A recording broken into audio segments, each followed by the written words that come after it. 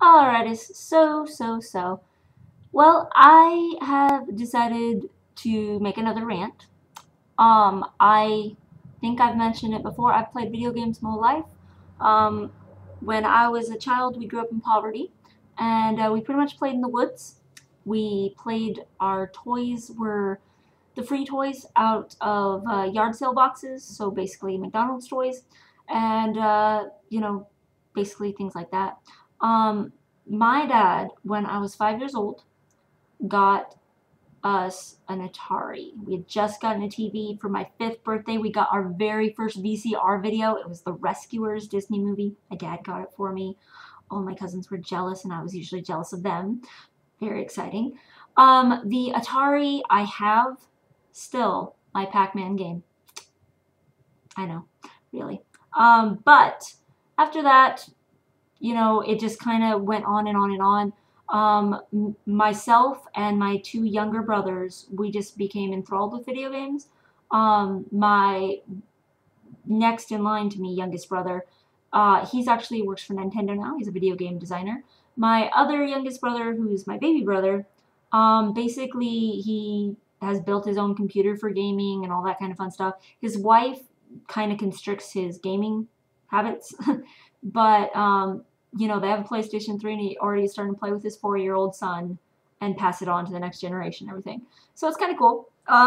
My one of my favorite games of all time, all time, is this. Whoops, I guess I should hold it in this hand. This game right here. This game right here is called Brigandine. Most people will be like, Brigand what? This game was extremely underrated. Like, nobody really gave it big giant reviews. It was not the most, played game ever. I mean, Final Fantasy VII definitely took the limelight. Final Fantasy VII, amazing game. I have that one as well. The original, not the collector's edition. I have a lot of old video games. I have the original Lunar Silver Star Story. I have Tales of Destiny, Suikoden, Xenogears, the works. I got them all. My basically my brother works for Nintendo. He actually has pretty much every video game system, like even the Virtual Boy and stuff. And he has a lot of the old Nintendo games that were awesome, like The Secret of Mana or Final Fantasy 3, which was actually Final Fantasy 6. All the originals. And then he's got even, the original Nintendo, like Battle of Olympus. Oh, that game was so good. For that graphics, I mean, and the original golden plated Zelda. Oh my gosh. Anyway, but this one right here takes the cake for me for one of the best games ever. It's obviously, I have a lot of games that are the best games ever, but this one, great. And the reason I loved this game is you get to take over the whole world. Yay, I am the ruling conqueror. And you do so by choosing some person who has an interesting storyline, and you get to go through the storyline as you're taking over the world. And you get to do so with, like, critters from mythology. It's fantastic. So you get, if you are a girl and you want to take over the world with all unicorns and Pegasus, congratulations, you can do so. If you are interested in the zombie apocalypse, you can take over the world with nothing but zombies.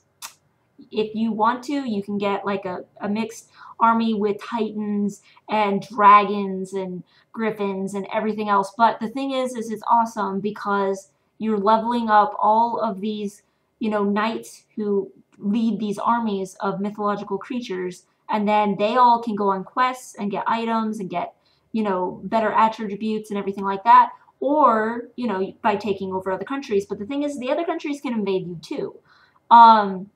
The storyline is completely different for each character that you play, and it is different depending on how long it takes you to take over the world.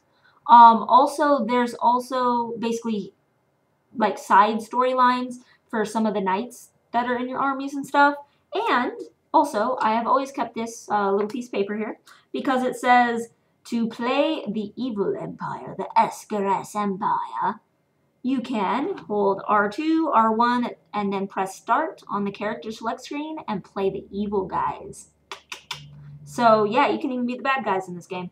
I don't know why more people didn't like this game. It is definitely mostly 2D graphics. It does have a little bit of 3D, but it's like the old, like Genesis when it had the attachment 3D graphics, or like Saturn, like the early games.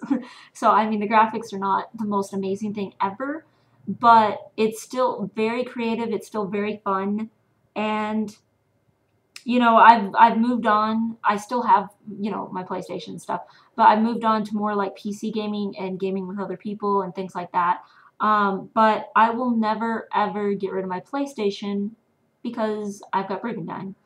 And even if I didn't want to play Vagrant Story, and even if I didn't want to play any of the old other games that I have, I would still want to play this one. And my brother, who works for Nintendo, has on multiple occasions tried to buy this off me. I did see it once in a store for like $100. I was like, oh, but I'm not getting rid of it. Sony, surprisingly enough, I have not seen this on the PlayStation Store as, one of the retro games that you can buy and everything. I'm like, why? This one was good.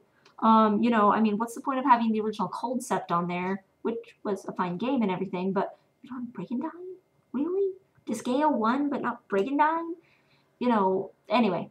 But again, Brigandine didn't get like a billion people ranting and raving about how awesome it was, even though it's definitely like a cult classic in my opinion. That's my rant for today. It's just, I like Brigandine and the legend of Forsnia. Dun dun dun dun. Anyway, that's about it.